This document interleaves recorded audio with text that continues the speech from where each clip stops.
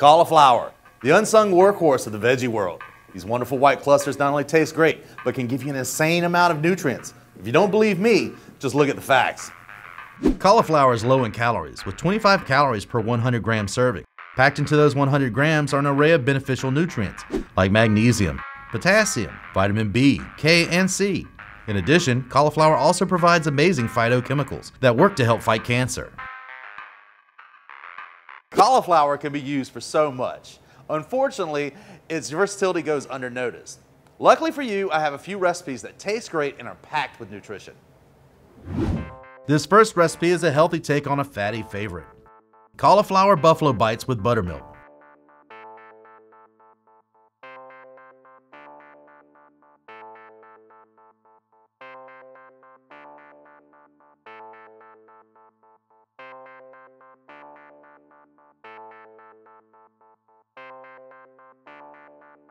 First, preheat your oven to 450 degrees. For the dipping sauce, whisk the buttermilk,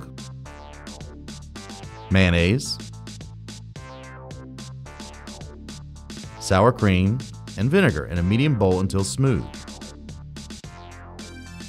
Add the chives, parsley, dill, garlic powder, 1/4 teaspoon of salt, and pepper to taste. For the cauliflower, whisk the flour, paprika, garlic powder, and 1 teaspoon salt in a large bowl. Stir together the buttermilk and 1/2 cup of water. Whisk the buttermilk mixture into the flour to make a smooth, thick batter. Add the cauliflower to the batter and toss well to coat. Transferring the cauliflower to the prepared baking sheets, shaking excess batter back into the bowl. Arrange the florets on the baking sheets so that they don't touch. Bake until the batter is set, about 15 minutes. Meanwhile, melt the butter with the hot sauce in a small saucepan over low heat. When the cauliflower has baked for 15 minutes and the batter is set, drizzle with half the hot sauce mixture, turn the florets over, and drizzle with the rest of the hot sauce. Broil the cauliflower until tender and crispy, 2 to 3 minutes.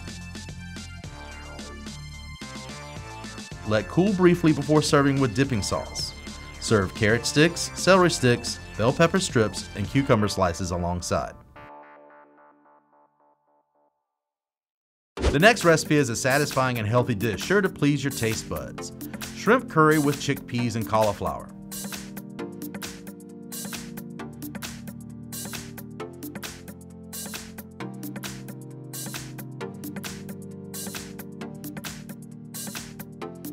First, heat oil in a Dutch oven or large pot over medium heat. Add the onion and fennel and cook until they've softened, about 6 minutes.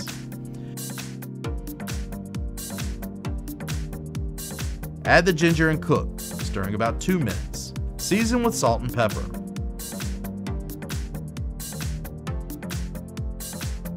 Add lemongrass, red curry paste, and shrimp paste and cook until fragrant for about a minute.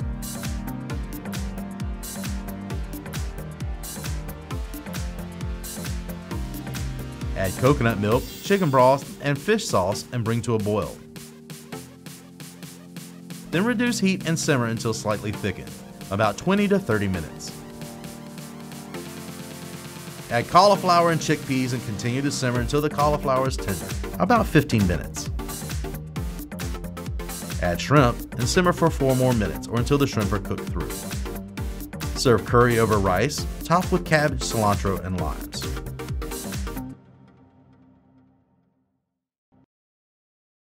This last recipe is a healthy version of a dish that many of us love: roasted beer and lime cauliflower tacos with cilantro coleslaw.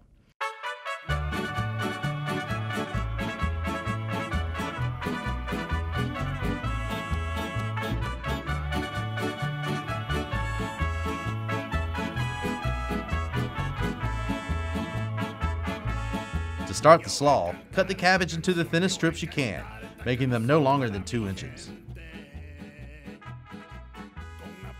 In a small bowl, mix together the lime juice, vinegar, oil, and salt.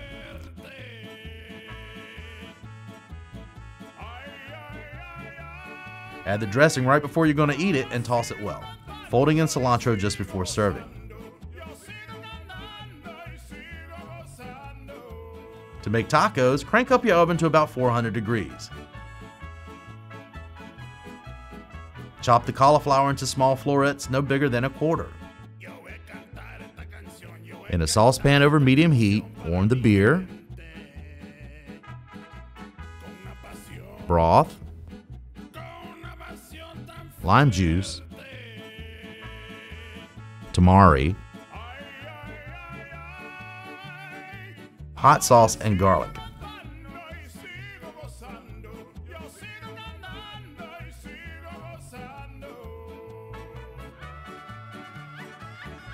Add to a large bowl, toss the spices, salt, and olive oil together. Add the cauliflower and onion, stir until they're well coated. Dump it on a rimmed baking sheet and bake until brown, stirring halfway through, about 20 minutes.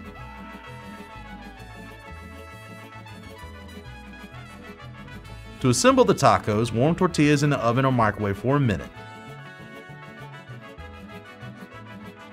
Pile them high with cauliflower filling and some slaw.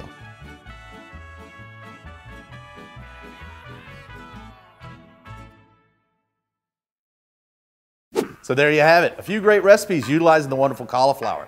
There are a lot of interesting things you can do with it, but when all else fails, it's pretty tasty all by itself. Thanks for watching. I'll see you next time.